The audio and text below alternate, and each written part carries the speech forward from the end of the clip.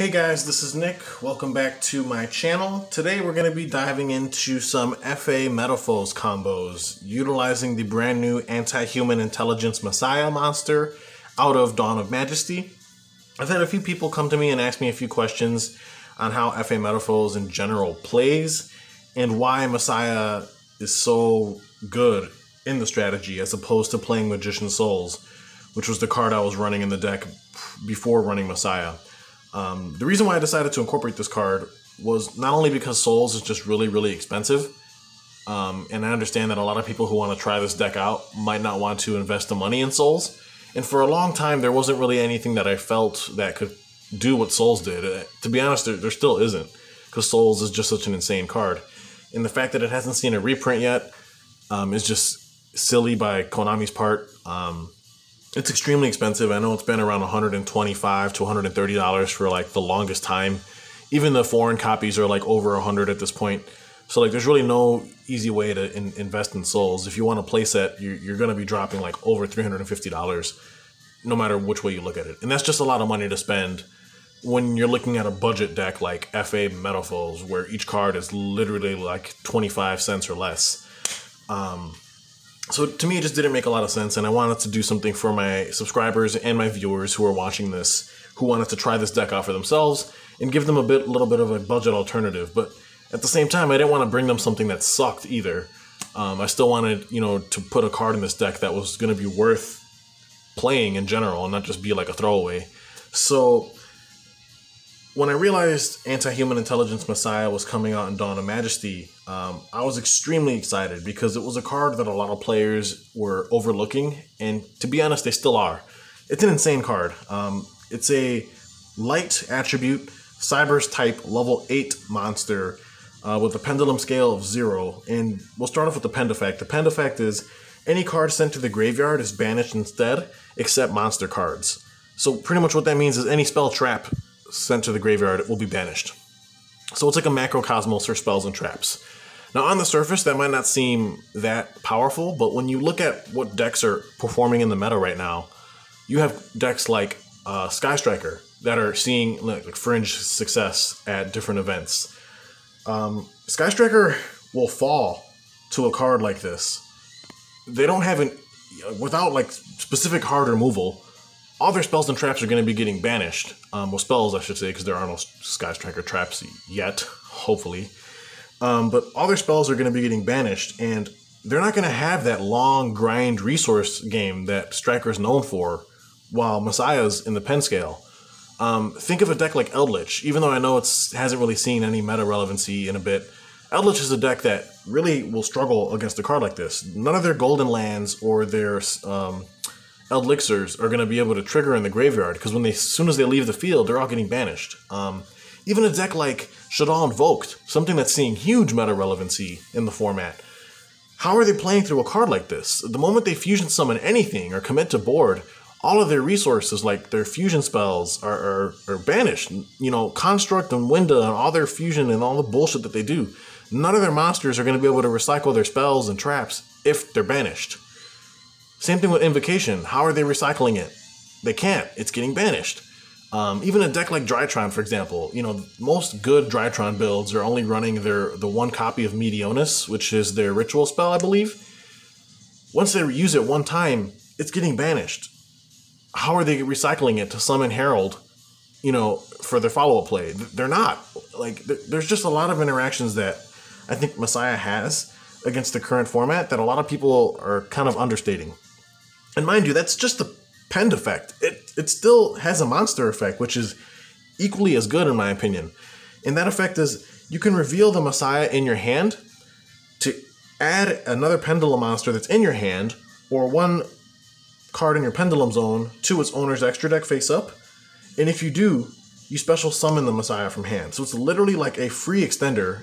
And I use the word free loosely because you do have to have another Pendulum either in your hand or in your scale, but that's not a problem, because if you're playing Pendulums in your deck, then you're going to have quite a few of them in there, which means the likelihood of you drawing a Pend and Me-Psy-Ya is pretty high. So that's never going to be an issue. And even if for whatever reason you don't draw another Pend, Me-Psy-Ya still functions great as 0 scale with a pseudo macro effect. Pend effect, which is really nice. But it's like a self-summoning extender, which is really, really clean. And in addition to that, if another monster is normal or special summoned while Me-Psy-Ya's on the field, you send that monster or monsters to the graveyard during the end phase. That's also really good. That means, like, if you commit this card to board, your opponent has to deal with this. And if they don't, during the end phase, whatever card they summoned to the field, if it's still on the board at end phase, Me-Psy-Ya is sending it. It doesn't target, it doesn't destroy, it just sends. That's a really, really good effect, and that outs so many different threats. So I just think overall Me-Psy-Ya is a really, really cool card. I'm not saying it's broken, but I do think it's a lot better than people are giving it credit for. And because of that, I felt that it was a great card to play in FA Metalfoes, especially when you factor in that it's now a 0 scale, and we can pendulum summon cards like FA Auto Navigator, which previously we couldn't do, given that the lowest scale we played was a 1 in our deck. But with that being said, let's go ahead and dive into some combos, and you guys will kind of start to see why Me-Psy-Ya is such a powerhouse in this particular deck. So we'll start off with one field spell, and here, we'll do one field spell, and let's do 2 Metalfoes monsters. Alright, so let's just do this 3-card hand. I'm going to show you guys how this works and why we play FA Metalfoes to begin with. For those of you that don't know, FA has 4 different field spells. Might as well just bring them all out. There's Hyper Stadium, there's City, Grand Prix, there's FA Offer Grand Prix, and there's FA Circuit Grand Prix. Hyper Stadium is always treated as an FA card in name, so it's searchable throughout all the cards in the archetype. For those of you that are curious, even though it's a UA Hyper Stadium, it's always treated as an FA card. What this one does is, on activation, it lets you add an FA monster from the deck to your hand. So it's a +1 on activation. Then the secondary effect allows you to reveal a field spell in your hand, pay 1,000 life points, and if you do, you can normal summon an FA monster in addition to your normal summoner set this turn, even if Hyper Stadium leaves the board. Let me repeat that. This is a field spell that is a +1 on activation, and we all know how good those are in Yu-Gi-Oh! And in addition to that, gives you the deck a double summon at the cost of 1,000 life points and revealing another field spell. Just let that sink in for a second. I'll say it again. It's a Rhoda on activation and a double summon, all in one card. If any other archetype had something like that, the card would be ban-worthy. But because it resides in FA, it's okay. But because it resides in FA, it's great for me and anyone else playing the deck because it's a really good card. The downside about it is that it is the only field spell that does not have any effects if it's destroyed by a card effect. So because of that, I'll be excluding it from the conversation as we talk about these 3. FA Circuit Grand Prix, FA Offered Grand Prix, and FA City Grand Prix, in addition to having their own individual on-field effects, all share the same graveyard effect. And that graveyard effect reads, when these cards are destroyed by a card effect, whether that's your own card effect or your opponent's, you can add an FA card from the deck to your hand, except a copy of themselves, respectively. Add an FA card. Not another FA spell, an FA card, meaning you can search an FA monster, an FA spell, or an FA trap. Yes, there are FA traps, however, personally, I'm not playing them because they're a little lackluster, but moving on. That's a really cool effect. The fact that by blowing up any of these spells gives you access to literally your entire deck is really awesome. And all of them share that ability. And we played 3 copies of City, 2 copies of Off-Road, and 1 copy of Circuit. So that's literally 6 different field spells that blow up and float on destruction and give you really good effects, which is nice. Also keep in mind that they don't have to go to the graveyard to trigger that search. As long as they're destroyed on field, even if they get banished by like a Macrocosmos type of effect, they still trigger. So cards like Me-Psy-Ya don't hurt us in the grand scheme of things. If we use it to, in our pen scale, any spell and trap will be sent to grave, right? Or will be banished instead. That's fine, because as long as we still blow them up on field and they get banished, doesn't matter, we still get the search. And we don't care about recycling our field spells because we play so many different ones anyway. So I think that's pretty cool. But anyway, just getting sidetracked there, I just wanted to explain that little bit of information before we got a little bit deeper. So let's take a hand like this. 2 Metalfoes, and again, it could be any 2 Metalfoes monsters because all the Metalfoes share the exact same pendulum effect, and that is once per turn, you can target a face-up card you control, destroy it, and if you do, you set a Metalfoes spell trap directly from your deck to the field. Every single Metalfoes in the main deck has that ability, with the exception of Vanisher. He's a little like a special one. He's got a different pend effect, but so if you open a hand of like any field spell in any Metalfoes, a cool combo what you can do is you can activate the City Grand Prix in the field zone. Go ahead and activate the Metalfoes in your scale. Use the pend effect, targeting City to pop it.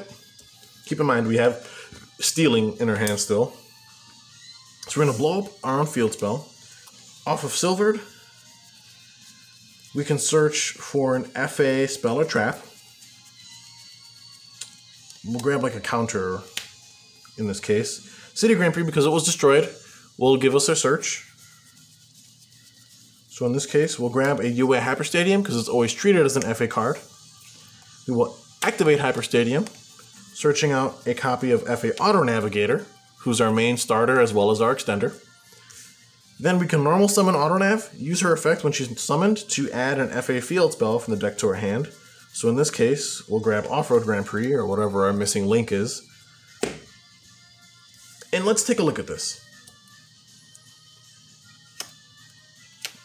We have Off-Road in our hand as well as Stealing still in our hand.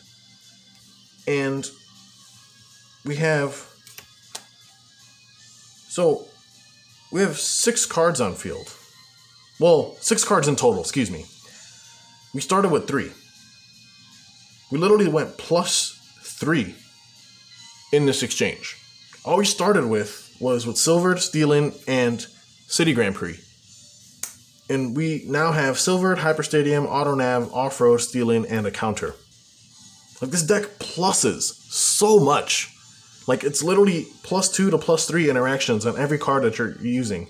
It's insane the amount of advantage that you generate off of simple combos like that.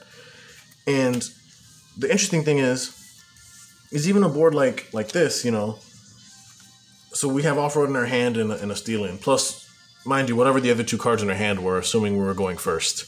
And that's like how we build our boards. But let's take out the Stealing, for example. Let's backtrack this for a quick second, because I want to show you guys how a card like Anti-Human Intelligence Me-Psy-Ya changes this. So instead of one of these Metalfoes, we're going to replace it with a Me-Psy-Ya. So let's just say you have a field spell, a Metalfoes, and a Me-Psy-Ya. How does this change the combo? Well, we're going to activate the field spell, activate the scale, use the scale effect to target the field spell, destroy the field spell. In this case, we'll set a copy of Metalfoes Fusion to the board. This is a fusion spell that allows us to fuse a Metalfoes Fusion monster from our extra deck using materials that are in our hand, field, or that are face up in our extra deck as material. We'll resolve our City Grand Prix Grave effect. We'll search again, same thing. The only thing that changes here is that we had a Me-Psy-Ya instead of another Metalfoes in our hand. We'll grab a Hyper Stadium, activate Hyper Stadium, and with that, we'll go ahead and search for a copy of Auto Navigator. Okay. Auto Navigator will search us another field spell if we summon it. Keep in mind, we still have the Me-Psy-Ya in hand, which is, you know, can be used. But we'll go ahead and grab a field spell. Let's... Oh my lord. Why can I not find... Okay, here, Off-Road. We'll grab the Off-Road Grand Prix. And now we have the Auto Nav on field. The Metalfoes Silvered already did its job. It used its scale effect, nuked one of our field spells, and we went plus in the exchange. So now what we can do is activate the Me-Psy-Ya in our hand by sending the Silvered in our extra deck, or in the pen zone, excuse me, to our extra deck face up, and special summon the Me-Psy-Ya using its own effect. So it's literally almost a free extender, which is really disgusting.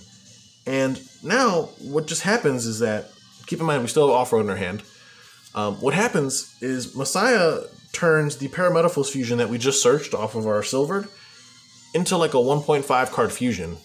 Because now Metalfoes Fusion is now live. Because we have the conditions on field to be able to fusion summon into a card called Metalfoes Mithrilium, which is a fusion monster that requires the Metalfoes monster and a Pendulum monster as material. Since Parametalfoes Fusion can use materials from the hand, field, and or face up in our extra deck, we can take the Metalfoes silvered in our extra deck and the Me-Psy-Ya on field as fusion material since it's a Pendulum monster. And we'll go ahead and send our silvered to grave as material, and then Me-Psy-Ya will go to the extra deck face up since it was used on field. And we'll go ahead and fusion summon our Metalfoes Mithrilium here. Keep in mind, we still have off-road in our hand.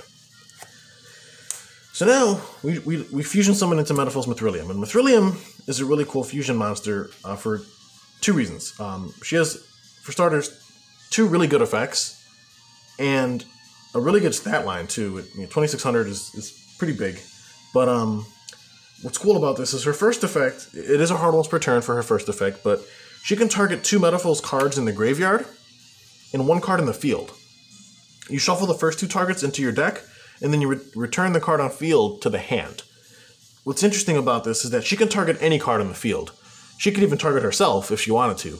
But what's cool is, if you're going first, for example, you can target your own Hyper Stadium and add it back to your hand. That way next turn, you have it again, so you can reactivate it and get another search to start your plays as a follow-up. So that's a cool interaction. Keep in mind, she recycles your resources, so like she'll shuffle back both the silvered and the Parametalfoes, constantly giving you fuel for your Metalfoes Pendulum effects.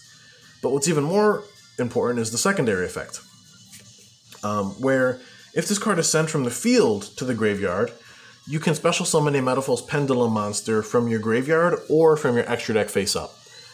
What's cool about this is the wording. If it's sent from the field to grave, your opponent could kaiju this and it still triggers, which is really crazy. Cards that have this wording are so awesome. But what we can do here is we can use Mithrilium and Autonav as link material and summon a card like Crystron Halqifibrax, who I'm sure many of you are familiar with. And what happens is that Halq will be Chainlink 1, and because Mithrilium left the field, she triggers as Chainlink 2 to special summon a Metalfoes. So that chain blocks the Halqifibrax, making that so that it can't be ashed, ensuring that it resolves pretty much, because the last thing that happened in the chain is the Metalfoes effect to revive. So it stops your Halq from like being hit with cards like Ash Blossom and other things like that, which is really nice. And it's the interactions like this that I think a lot of people don't understand. And mind you, we're going into a Halq play and we have full combo already. From this point forward, we can amass, go into Auroradon, summon our tokens, get Despot 1.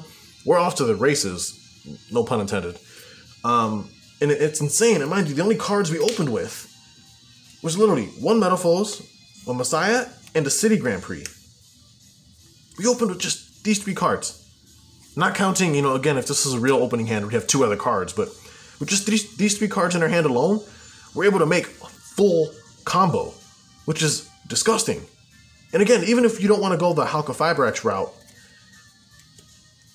these 3 cards alone already gave you the necessary resources to summon your synchros. Like with Mithrilium and Autonav already, together they combine to make a level 7. So you can go into like your FA Dawn Dragster, you can make your copy of When Pegasus Had Ignister, you can make Cyber's Quantum Dragon, or like I was saying, the Dawn Dragster obviously, which is nice. Or, because Autonav is an FA monster, you can activate that Off-Road Grand Prix you searched, sending Hyper Stadium to grave, activate Off-Road. Off-Road Grand Prix gives your FA monsters 2 levels during the main phase, so that instantly makes Autonav a level 3 monster, meaning that with Autonav and Mithrilium, you can actually synchro summon for 9 or 7, because Autonav is 3, Mithrilium is a 6, and then you can synchro summon for level 9 monsters now, like your Stellar Wind Wolfriat, or your FA Motorhome Transport, which is really crazy. And then keep in mind, when Metalfoes Mithrilium leaves, she's still going to float into something else. So, she can revive the silver that she used as material, but keep in mind, she revives any Metalfoes card. So it doesn't have to be one that you used as material necessarily. It can be one that you already had in your graveyard, or one that was already face up in your extra deck. Because we play, Melcaster, we play, Silvered, obviously. We play Steelin. Bismugear is a really good one. We also play Vanisher, who's really crazy. When he's summoned by the effect of a Metalfoes card, he can banish a monster on the field or in the graveyard. Like, there's just really, really cool plays and combos that, like, these simple, 2 to 3 card interactions can bring out. And it's just something that I think a lot of people are undervaluing. Metalfoes is an insane fusion monster, and Me-Psy-Ya is a really great pendulum monster. And I know FAs and Metalfoes obviously are not meta relevant, but the combos that they can pull off constantly surprise so many people. Every time I go to locals, people are literally like in awe at this deck because they've never seen anything like it. And, even if, they lose or get bodied by it, they're all always intrigued and want to know more about the strategy and how I came up with the idea. But like I said, I just think it's something that people should really sit down and consider because, FA can make really, really disgusting combos, right? We can make synchro plays for days because all of our monsters modulate their levels. But keep in mind, we played a card called FA Hang on Mock. For those of you who don't know what Hang on Mock is, it is a level 4 wind machine monster who, mind you, he gains attack equal to his level times 300. He is inherently a level 4 monster. He is unaffected by the activated effects from an opponent's monster whose original level or rank is lower than this card's level. Okay, pretty straightforward. He's unaffected by monsters whose levels or rank are lower than his. Each time an FA spell, trap card, or spell trap effect is activated, you can increase this card's level by 1. That is not a once per turn effect. So every time you activate an FA spell or an FA spell effect, he gains a level. And there's no level cap on that. These are the only cards, I believe, in the game that can increase their level beyond 12, if I'm not mistaken. Which is kind of silly, but either way. Then, that's not all he does.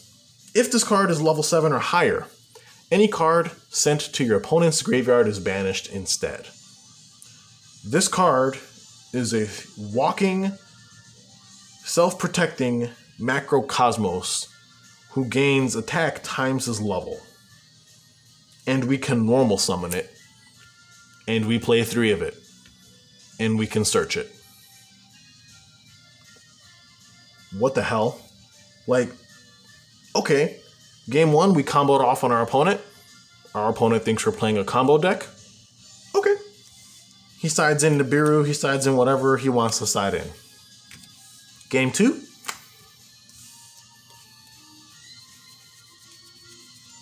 Game 2. Normal summon Hang on Mock. Activate FA City Grand Prix. Hang on Mock becomes level 7 because the field spell gives him 2 levels, and then he gains a level since the spell was used. He already has his macro effect. Also, City Grand Prix makes it so that he cannot be targeted by card effects, as if that wasn't enough. So now, he's a 2100 attack, self-protecting, untargetable, one-sided macro. What is that Nibiru doing that your opponent sided exactly? You tell me. Either way, this deck is insane. It has some of the silliest plays and some of the craziest monsters. Like, this card sounds like something that you'd see out of, like, somebody's extra deck after they comboed, like, 15 different ways to end on something like, no, this is a card I can normal summon, activate 1 field spell, and have a one-sided macro that with protection.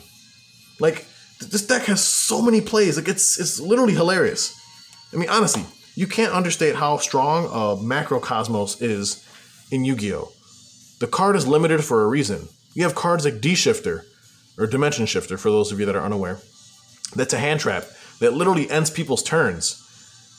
Banishing things in Yu-Gi-Oh! That would be sent to the graveyard is huge because every single deck in meta relevancy right now uses the graveyard as a secondary resource. If you cut that line off, a lot of decks don't have longevity or follow-up plays.